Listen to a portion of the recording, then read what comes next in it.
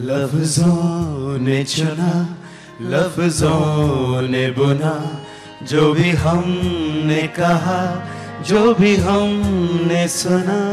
ना हमें इल्म है ना तुम्हें है पता, जाने हो कब कहाँ लफ्जों से खता। आपने जो ट्रेलर में देखा वैसा ही है। राहुल वर्मा CEO है इस एडवर्टाइजिंग एजेंसी का।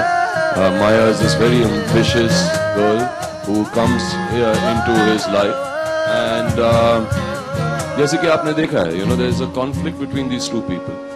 और राहुल पूछता है, और यही सवाल पूछता है, क्या आपको क्या लगता है कि मैं किसी को कभी सेक्सुअली हरास करूंगा? मुझे नहीं लगता।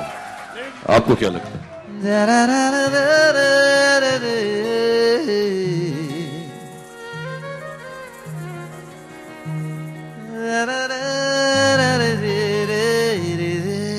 That's exactly what he just said. I think when a woman says no, when there's a refusal, you have to respect it. What you said? Did you say what you meant? Did the words that you meant were the words that you said?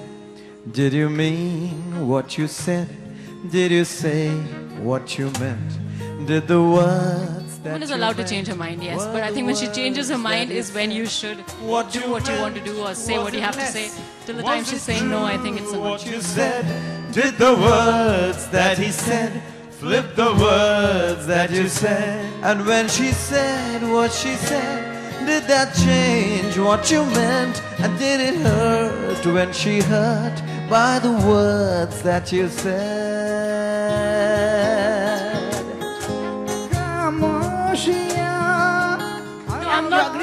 I'm not defending a woman who is opening up with a certain intention, and if she's going to expect something to happen, I'm sure that will happen.